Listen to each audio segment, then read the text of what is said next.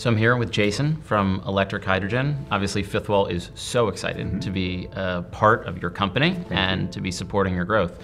Tell us about Electric Hydrogen. Electric hydrogen makes really big electrolyzers that crack water into hydrogen and oxygen gas. These are 1.5 acres in size, and they operate at extremely high levels of current.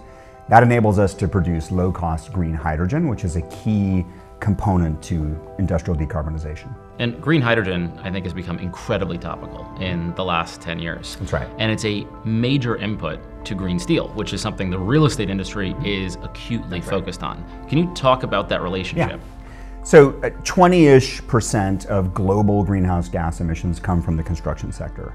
A great deal of that is embedded in steel and concrete and other base materials that we all use and we all love. And we just have this nagging problem, which is that they take a huge amount of hydrocarbons to make, and that creates a lot of carbon dioxide. There is a process for making green steel, it's called green steel, it's called the direct reduction of iron, or DRI. It's going to require a significant transition in the way that we make steel today, but it's entirely possible, and it's becoming economic because of the availability of low-cost green hydrogen. In the future, you could imagine steel with a radically lower carbon content, embedded carbon content, available at a competitive price. And by the future, I mean pretty darn soon. Embodied carbon is, I think, the last uncracked problem around the carbon footprint of real estate, which is 40% of global CO2 emissions. Yeah. So electrification is the first thing we should do, right? We should use wind and solar as much as we can.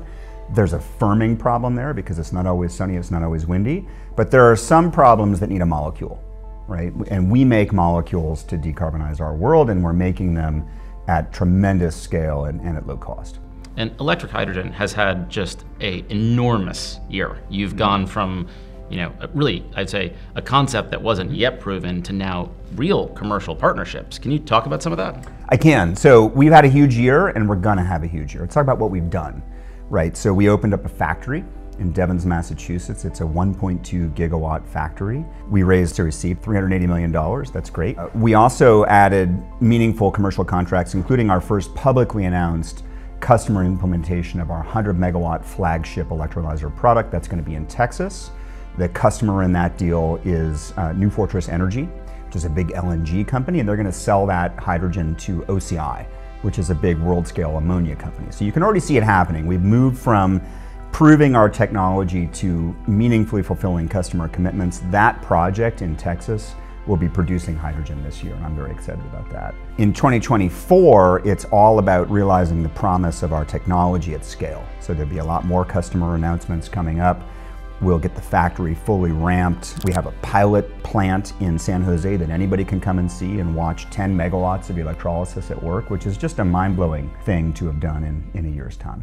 I think green hydrogen is kind of painted today as this absolutely mission-critical achievement for decarbonizing our economy. What is not obvious to people about how impactful green hydrogen can be? Green hydrogen has a variety of different applications. Hydrogen is the most abundant element in the universe, right? It's just hard to make and use locally, but it has applications for making things we need, like ammonia for fertilizer, or green steel for construction, or cement. The missing element today, there's really two. One is that we really need long-term firm demand for green hydrogen, even in an economic context where it could be at a little bit of a premium in the near term. And the second thing that we need is an infrastructure layer that allows us to move it around. And we have confidence that that's going to happen because of our experience in solar and renewables, but also in natural gas in general. We built pipeline infrastructure to move natural gas, to power new technologies in combustion and generation, and I think you'll see the same thing in the uses of green hydrogens. So green hydrogen has a lot of policy tailwinds behind it. What are those tailwinds?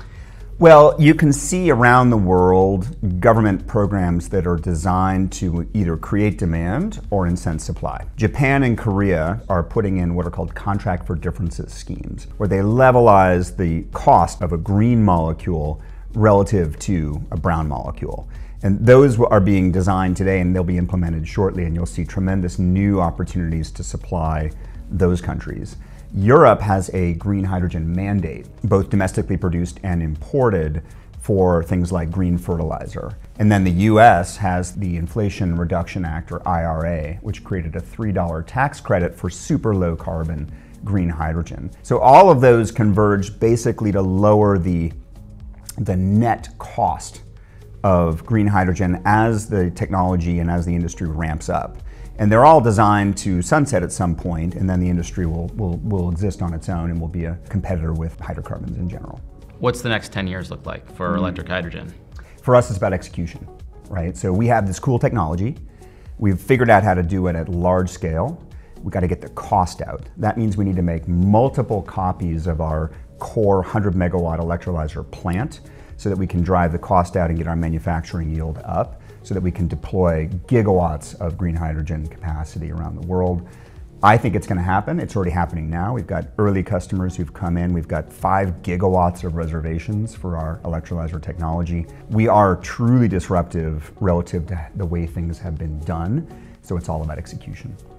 Everyone loves talking about unicorns That's in right. the tech world, and you were the first green hydrogen unicorn. How does that feel?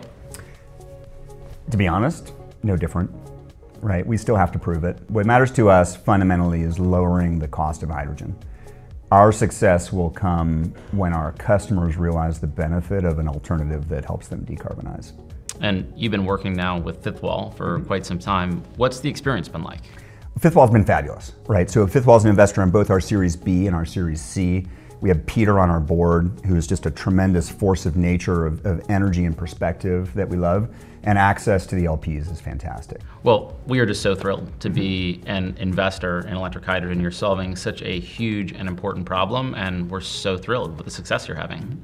Well, thank you, and we're very grateful for the support of Fifthwall. We've also met other investors through Fifthwall, so the ecosystem is working. And it's fantastic to be around your LPs who share our conviction that this needs to happen and that it can happen. Great.